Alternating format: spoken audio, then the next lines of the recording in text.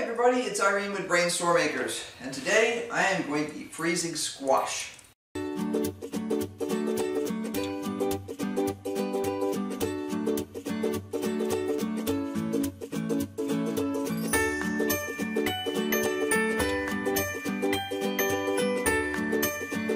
Now the squash I'm going to freeze today is summer squash. And I've got most of it already prepped, because you really don't need to sit there and watch me slice a million pieces of squash.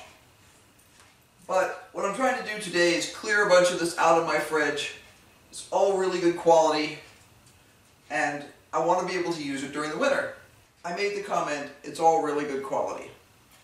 Freezing a vegetable that is not good quality to start with is not going to improve the quality of it. So don't say, oh, this is kind of junky, let's freeze it.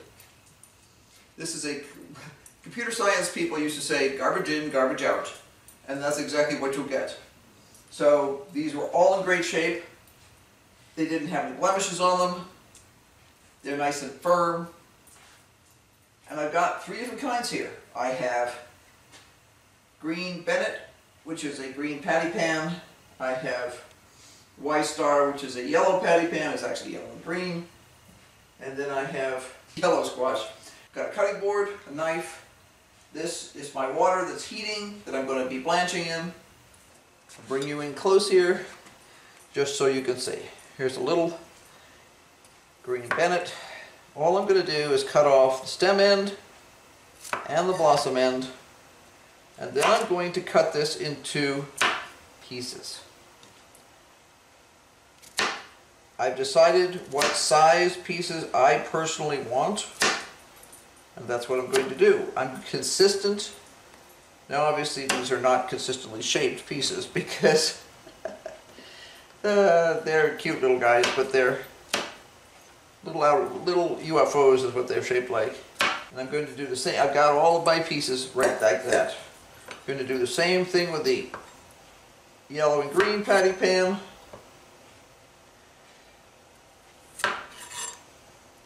Now when I get something as thick as this, a lot of times what I actually do is split it. And that's purely a personal preference regarding the size of the pieces that I'm going to be dealing with. I am going to be blanching this. Now blanching simply means cooking in boiling water, not salted water, boiling water, just plain water, for, in this case, 3 minutes. What that is going to do is that is going to stop the enzymes that are in the vegetables from making them continue to age in the freezer. Now, if I was going to be using this in the next month or two, I wouldn't bother to scald it in the water, and all that kind of good stuff. But I have no idea when I'll be using this. And in the past, when I've done it this way, the quality was as good as you're going to get from frozen squash. What I will do is I will use this in things like stir fry. Now it is not going to be as crisp as if it just came out of the garden, obviously, but if you just literally have all of your stir fry cooked and then toss this in at the very last minute, just enough to heat it through, it's pretty darn good. It's excellent in soups and stews in the middle of the winter, and you can either add it early on, in which case it'll just basically disappear, or you can add it right before you serve and just let it melt basically and cook a little bit. We tend to actually like to be able to tell we have the squash in there, so we use it a lot in stir fry and as a last minute addition to fresh soups and things like that. Now, when I'm cutting up my yellow squash, yellow squash is not as firm as the patty pan. So I'll make slightly bigger chunks until the squash gets about the size of a $50, and then I'll split the squash. Now the reason I'm doing that is because I'm thinking in terms of bite-sized pieces. I don't want pieces that the person is going to actually have to cut. One of the things I've never liked is when I get pieces in my soups that are too big to get into a spoon that you really need to cut.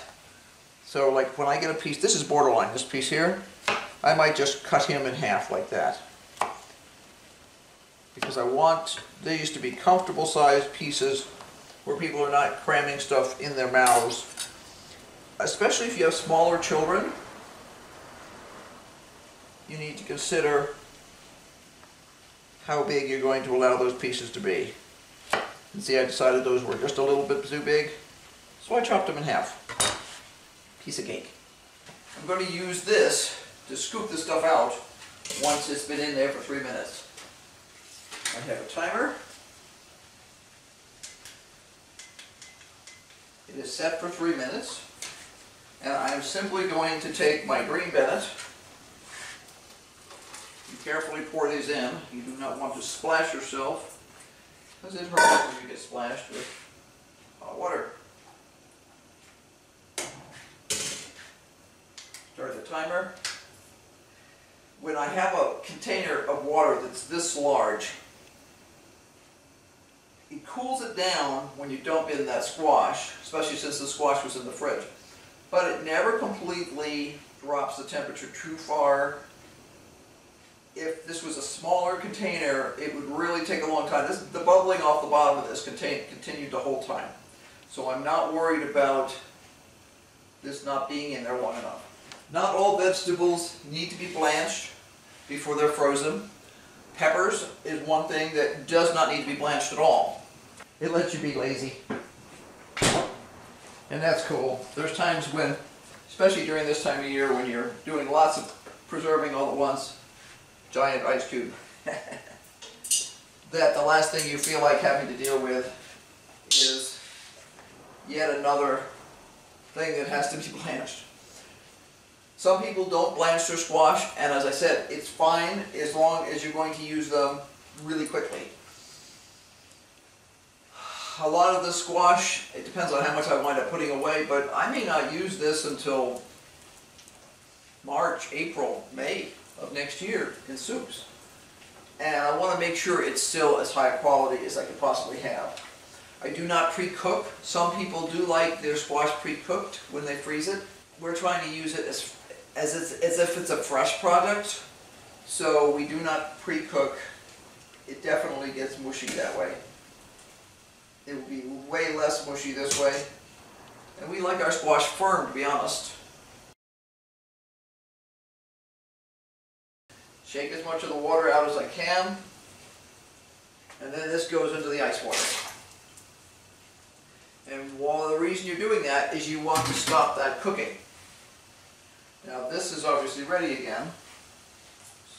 Boiling really well. So the next batch goes in. The squash is cooling down nicely.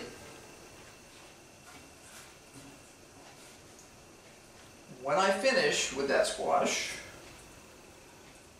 I am going to put it on a baking sheet. Now the reason I'm going to put it on a baking sheet is that I'm going to put it into my freezer like that. And that is going to allow me to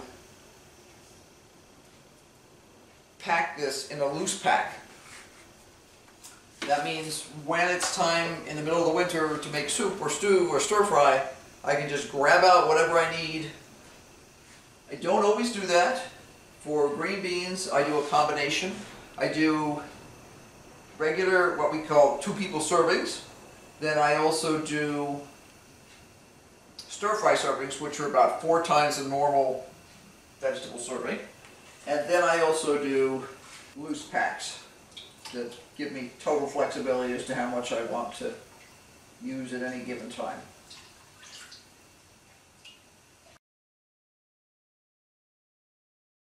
squash is one of the more fragile things that we blanch. And that I really want to make sure it comes out super quickly because you don't want mushy squash. You don't have to have a garden in order to be able to do this. All you have to have is a source of vegetables. If you've got a neighborhood gardener who is up to his armpits or her armpits in vegetables and does not want to, this is boiling again, so I always wait till it boils, does not want to freeze any squash and is trying to give you squash, you could take that squash and process it yourself. But this takes care of all of my yellow squash and my patty pan. As you can see, it's not hard. I'm simply going to take this tray and I'm going to stick it in my deep freeze. It's going to freeze, and in a couple of hours I'll be able to pull this out, break up the pieces, and throw them into a Ziploc bag. Super simple. 3 minutes per batch for summer squash. Now, I suggest you get a ball blue book of some sort, ball book of canning. They have information on how many minutes you need to blanch different fruits or vegetables. But as you can see, it's not hard. And one of the nice things is you don't have to have huge quantities in order to be able to freeze.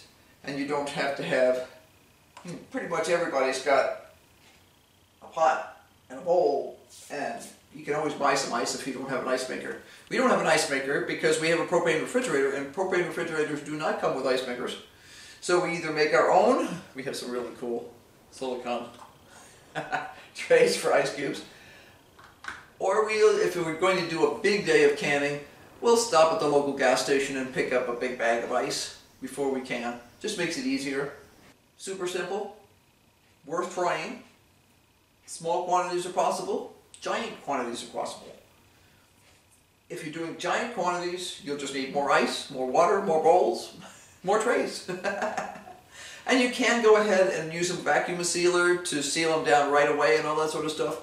We're just choosing this time to do bulk packs so that we can throw in as many as we want to when we want to use them. So I hope you found this interesting. Certainly easy. Be sure to like, subscribe, hit that notification bell, and you should try freezing some veggies at your place. It's not hard. So until the next time, have a great day. Bye.